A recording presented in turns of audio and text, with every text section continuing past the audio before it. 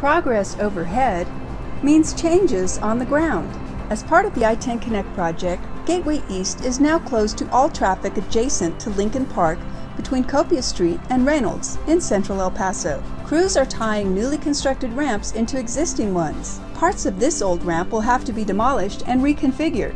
As you can see, that work will take place directly over the gateway. Let's go overhead to see exactly what this work will accomplish. When the I-10 Connect project is complete, much of this existing ramp from westbound I-10 to Juarez will remain, but shortly after crossing Interstate 10, it will split. Drivers will go to the left on a new ramp to get to Loop 375 via US 54, or they'll go right on another new ramp to get to Juarez via the Bridge of the Americas. As work continues, traffic traveling on Gateway East will have to re-enter I-10 near Copia Street. You can get off again at Reynolds.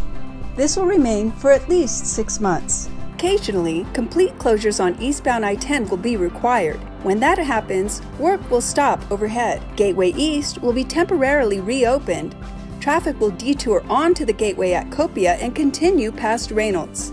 When the short-term work is complete, the gateway will close again. Make sure you're aware of these changes by signing up for text message alerts and our weekly newsletter at i10connectelpaso.com.